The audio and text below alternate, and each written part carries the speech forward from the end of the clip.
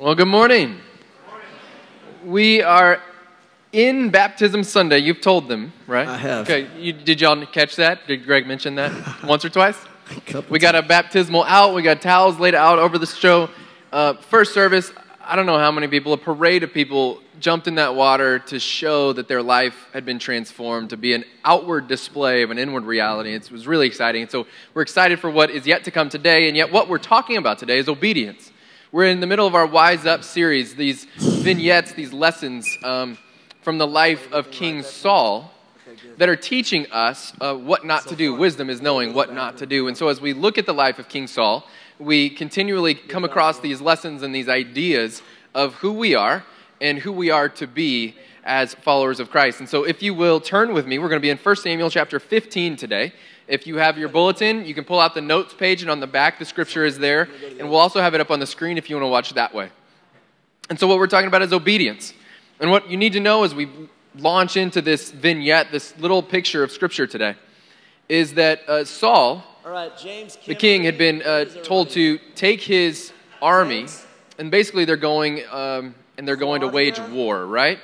And yet the word from the Lord through Samuel was that they should destroy everything and take nothing. Don't bring anything back. Don't just destroy it all.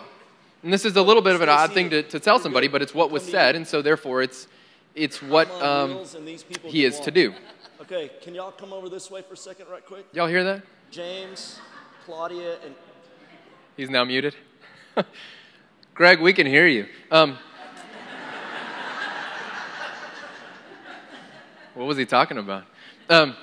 And so he's supposed to go and wipe the fullness of these people out. And so we pick up the story in 1 Samuel chapter 15, verse 21. King Saul is speaking to Samuel. And as he says in verse 21, he says, but the people, his people that he was leading, they took some of the spoil. So they had defeated the opposing army, but they took some of the spoil. Sheep and oxen, the choicest of things devoted to destruction, to sacrifice to the Lord your God at Gilgal. So he's saying, yeah, I know you said not to take anything, but we took something. The people did. And Samuel says, has the Lord as much delight in burnt offerings and sacrifices as in obeying the voice of the Lord? Samuel responds by saying, that's not obedience. So you brought things out and you disobeyed, and in doing so you said, but I'll make it better because I'll make it a sacrifice, so then it's all going to be okay. So he continues, he says, behold, to obey is better than sacrifice, and to heed is better than the fat of rams. For rebellion is as the sin of divination, and insubordination is as iniquity and idolatry. What is he saying? He's saying rebellion, it's cosmic insubordination. Disobedience, we think of sin and we go, oh, little one there, there's little ones, there's big ones, as long as they're little. And God sees sin as cosmic insubordination, cosmic rebellion between us and him. It says, because you have rejected the word of the Lord, he has rejected you from being king. So Saul had been instructed in war to destroy the enemies entirely, not to take a spoil. He clearly did part of that, but he ignored the rest. Obedience is therefore then faith on display. Obedience is faith on display. What Samuel says is obedience is better than sacrifice. Saul built altars and they sacrificed these animals, and yet the word of the Lord is that obedience is better than sacrifice. What I get out of that, I pull out of that and extrapolate into our world, and I say sometimes doing the right things for wrong reasons becomes wrong things. So in the Old Testament, a sacrifice to God was a good thing. To take the choice fatted calf, to take the spoils of war, typically that to give the best and lay it on the altar and sacrifice it to God was an offering of abundance. And God would have taken that as a good thing. But the prescription here was not to do that, and yet Saul did it anyway. In a sense, he's doing a right thing in his culture, but he's doing it for the wrong reasons, to somehow appease the fact that he was disobedient, and therefore it becomes a wrong thing. A lot of times we have good ideas, things that seem like they're right things, but when we do them with improper heart motivation, they're not right things at all. God sees through to the heart is one of the messages of the book of 1 and 2 Samuel. God sees not as man sees, but God sees through to the heart. It's not about externals, is what we're learning over and over, week after week, that God is not worried about externals. God is worried about internals and knows that externals take care of themselves when the internals are worked out rightly. And so what we see in Saul is he has a disobedience that's anchored in fear. Verse 24, Saul said to Samuel, I have sinned. I've sinned. He recognizes wrong, right? I've sinned. I have indeed transgressed the command of the Lord and your words. Why? Saul says, because I feared the people and I listened to their voice. Disobedience is anchored in fear. He feared the people. He didn't fear God, he feared the people. He was worried about what the people might think if he said this thing that was a little bit counterintuitive. Therefore, he was swayed by the people into wrong things. How often do we disobey God fearing what others might think? How often do we disobey God because we fear what others might think? Proverbs 9:10 says, fear of the Lord is the beginning of wisdom. And that's not a lightning bolt sending Zeus in heaven. That's not the picture of God. The word for fear when it relates to God in the Bible is reverential awe. That having a reverential awe, that seeing God as who God really is and getting a sense that we are this tiny creation by this incredible, omnipotent, omniscient, whoa, that's the fear of the Lord. It's going, whoa, that's legit. It says that's the beginning of wisdom. And yet what Saul is operating under is the fear of others and what they might think of him. 1 Samuel 15:30, then he said, I have sinned, but please honor me now. Honor me now before elders of my people and before Israel. Go back with me that I may worship the Lord your God. So he thinks he's sort of getting it right. You know what? I have sinned. And yet what is his desire? Before he can go back and worship with Samuel, before he goes and makes amends for it, what's his purpose for it? Honor me. He's still worried about what people are thinking about him. He's still worried about what others might see. And his obedience, he can't be obedient. He's disobedient primarily because he's worried about others instead of worried about God. So disobedience is not only anchored in fear, but it's in a self-serving attitude. Because what he wants more than anything is for others to see him a certain way, not to have proper posture before God. See, if you look at it on a continuum, there's God, and then there's us, and then there's others. And when our focus is on others, the posture we worry about is how they see us. And what Scripture is trying to get through to us over and over throughout the totality of the text is that the ultimate thing we should be worried about is not how others see us, but how God sees us. It's not our posture to others, it's our posture before Him. Knowing that if we're right with Him, this stuff works itself out. The evidence of Scripture is that God cares more about the internal state than our external presentation. He cares more about your internal state than your external presentation. So many of us live in a world of fear. We fear doing wrong. And so we live our lives in fear, avoiding wrong. If I just don't do this, or if I can just cut out that, and so our lives are focused on the wrong thing, focused on the sin, focused on the habit, focused on the area, the stronghold of life where we're struggling. And as we focus there, we do everything we can. We put all of our effort into avoiding wrong things. And yet, that's us having a horizontal posture when a vertical posture is what God is asking. That's us worrying about the externals without the internals. If I can just avoid wrong things, and what the Scripture seems to be telling us is that if we would simply prioritize and focus on right things, the wrong things take care of themselves. I often ask young men doing premarital counseling, and so I'll be gentle about how we get here, but they'll say, well, with lust, how do you avoid it? Like, what do you do? And I say, when's the last time that you tripped over lust in the middle of prayer? Yeah, not very often, actually, right? Right. How often do you trip into prayer when you're knee-deep in lust? Yeah, not very often. When we focus on the sin thing, we very rarely get to the right thing. When we focus on the right thing, the sin things tend to be worked out over time.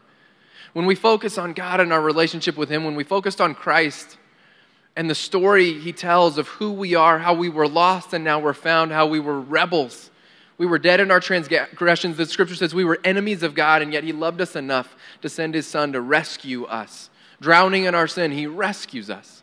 When we focus there, all the little bits and pieces, the sins and stumbles all around us, those things tend to work themselves out. Yes, there are strategies for that, and yes, there are things to do and not do, and all that is true. And yet, so much of obedience is about focusing on the right thing. So much of obedience is about having a heart that is tied and focused on Christ. And if our eyes are on Christ and not on sin, what we see and the evidence of those around us is that tends to work itself out. So if fear is in avoiding wrong, then faith is in chasing Christ. True faith and true obedience are expressed in love. They are external displays of inward realities. External displays of inward realities. A lot of us have obligated obedience. Pastor Jeff says that, something about obligation. I don't remember what it was. It's very good though, okay. I remembered. Obligation obscures motive. The first time he said that, my mind kind of melted out the side of my head. And I said, what? And he says, obligation obscures motive. Which is to say this, I got little girls, right? If they're obligated to clean their room, you will clean your room. How do they clean it? Under obligation. And obligation is obscured motive. I don't know if they actually wanted to clean the room, but she just goes to clean the room. Does that do anything for me? She does it to earn my love. She does it as much to avoid the punishment. She's obligated. She has to.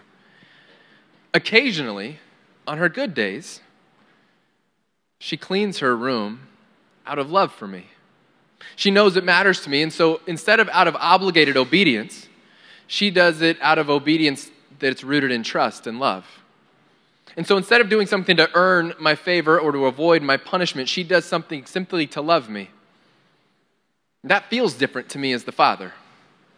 And the same is true of us. If we are living a life of obligated obedience, I don't do these things because the pastor said I'm not supposed to live like that anymore. God's going, what's that about? That doesn't warm my heart that you're white-knuckling it through life trying to avoid these old sins. What God wants is a heart rooted in love. And that overwhelmed in love, you'll be full and overflowing. But you have to be tapped into the source to do that. And if we're living a life of religious obligation, there's no love there. And what we're attempting to do is to either earn God's favor or avoid his wrath. And if that's what we're doing, then Jesus came for no reason. The reason Jesus came is because we could not earn his love and we could not avoid his wrath because our sin had taken us to a place that we could not recover. And so he sends his son, and his son is the Savior. And through him we have new life.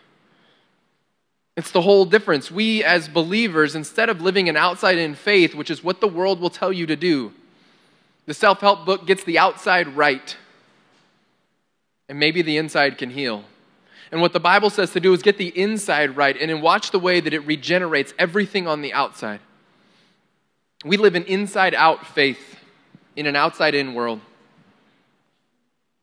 Scripture in Galatians 2:20 says, we have a new life. We are a new creation. It's no longer I who lives, but it's Christ who lives in me. Which means it's no longer I who lives. We're dead to ourselves and we're alive only in him. We are saved not because of obligated obedience. We're saved because of love. Because while we were yet sinners, he died. Because God so loved the world that he gave Jesus to redeem us. And then the scripture says that whoever should believe in him shall not perish but have eternal life. Which is the picture of baptism that we see today. It's not obligated obedience. It's not get in here so you can earn some favor with God. It's not have your story told and on display for the world so that God won't have wrath sent down upon you with lightning bolts, or for us in this area, golf ball size hail with jagged pieces all over it, right? I'm getting a new roof though, y'all. That's not what this is about. This is not obligated obedience. You don't get any, there's no favor. When you get out of the water And you go in the back, there's no prize. To show and be obedient out of love for the Father is what we're after. That's what God's after. God's after his children who will do the right thing out of love, not the right thing out of obligation. And so in our first service, we have person after person show us the picture of what our faith is. Buried with him in baptism, a person symbolically under the water, buried like Christ, and then raised up in new life, raised into the Christ life, because Christ defeated death. We now live in his life. We share in his life and his inheritance. And so the picture is going down in death with Christ and rising up in life as he lives eternally. That's all it is. And yet that's not all it is. What a powerful picture of what's happened in this room. What a powerful picture externally shown of what's happened internally. And we said it's not about externals, which is the irony of having a baptism day when we're saying it's not about externals, because it's an external display. But if baptism for you is an external display, then don't do it. If it's an external display of an inward reality, then man, today is a day to go put on those shorts that they got set aside, to put on that shirt that says, I got a story, and to jump in the water, and you are the sermon. I was once, and now I am. I was once, I say it all the time, I was a force of destruction for all who knew me. I was selfish and self-centered. I lived about myself. The world revolved around me, and anyone who wasn't on board with that fell in my wake. And I did it with a smile, and people thought I was nice. But I was a force of destruction. And then Jesus entered into my life. And all the things I had been raised to do, I was raised Catholic. I was baptized as a baby. I knew what to do and what not to do, and I spent my whole life trying to do the right things and not do the wrong things. And where I landed was unfulfilled and unsaved. And Jesus came, and the word from the scripture was, "You can't earn it, son." And I went, oh, now we're talking. When I realized that faith was a gift, I gave my life to Christ. I said, I can't earn it, so you're going to do it for me. And the scripture says he already did.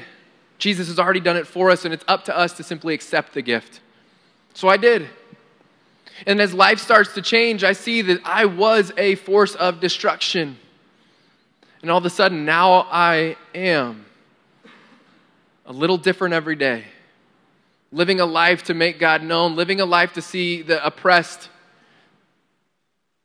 rescued, living a life to see injustice remedied, living a life to see the least of these ministered to, living a life that on some level might say, with my external presentation, the world might think maybe there's an inward thing that happened there, because that's not normal.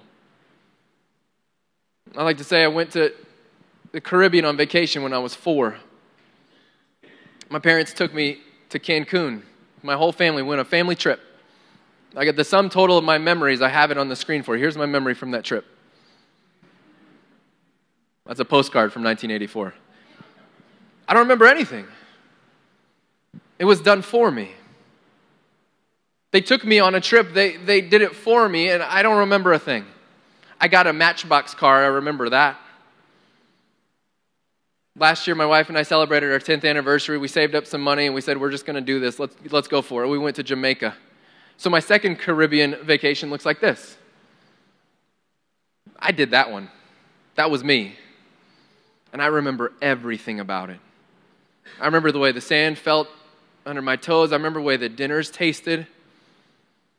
I remember the look of the hotel room, the smell of the lotion in the bathroom. I remember every last detail. That's a sweet memory for me. The first one was done for me. I have no idea. Doesn't mean a thing. That one, I keep that one. Some of you in this room were baptized as babies like I was. When someone sprinkled water on your head and said some holy words, your parents had great intentions, and yet someone did it for you. And perhaps you're in a place today where you said, you know what, I had that done for me when I was little, and I've never made a choice to do that myself. Maybe today is your day to say, you know what, I'm doing this one for me.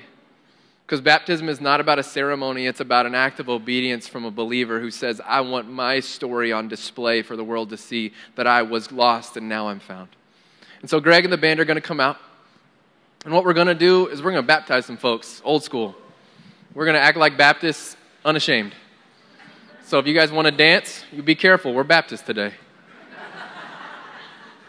Maybe you're in this room and you've never exchanged your life. You've never said, I surrender my life, and I think this Jesus thing is true. And I want God to save me. I want Jesus to be my Savior. You have that opportunity today. Man, if you're like me and you spend your whole life trying to earn it, only to feel like I never can quite get there, for God so loved the world that he sent his only begotten Son, that whoever should believe would not perish but have eternal life. Today is your day. That eternal life is yours to have. Salvation is yours to know. And it doesn't require you to do more things. It requires simple belief that Jesus is who he says he is, did what he said he did, and came to redeem and rescue you. If you're in this room and you're already a believer and you've never been baptized, Greg already said it. We got shorts and shirts. You go out those doors and we will have folks ready to set you up. We will have someone ready to put you in the water. And today can be your day that you own it. And so what I'd like to do is invite you to stand with me. We're going to sing a song. I'd like to pray with you before we sing. And then during the course of this song, after I say amen and Greg starts to sing, as the Spirit moves and as you feel led, those doors are open for a reason. That today can be the day not of obligated obedience, but maybe it's the first day of going, I want to act out of the love that you've placed in me. Let's pray. Heavenly Father, you are a good and a gracious God. And we confess, God, that we live so many of our days attempting to earn our salvation, attempting to work hard enough, attempting to be good enough. And yet, Father, you said you've already done the work. And so, Father, as we have an opportunity today in our hearts to say, I believe, God, we believe. Whether for the first time or for the 500th time, Father, we believe in your Son, Jesus. We thank you for sending him to rescue us, for taking away our sins and for giving us new life. Father, thank you for the Holy Spirit, the gift we receive at the moment of belief, that it might guide us in this world. And then, Holy Spirit, I pray that you would move. That those in this room who need to take that step of obedience, not out of obligation, but out of love for you, Father, the Holy Spirit would move within them and they would be undeniably moved towards those doors. Not so that we can clap for them, although we will, but Father, so that they can look back, having put on display what you've done within them, and walk life under the joy of knowing that they are out and about, known to all, followers of you. Father, we love you. We thank you for this place and this day. We pray all these things in the precious name of Jesus. Amen.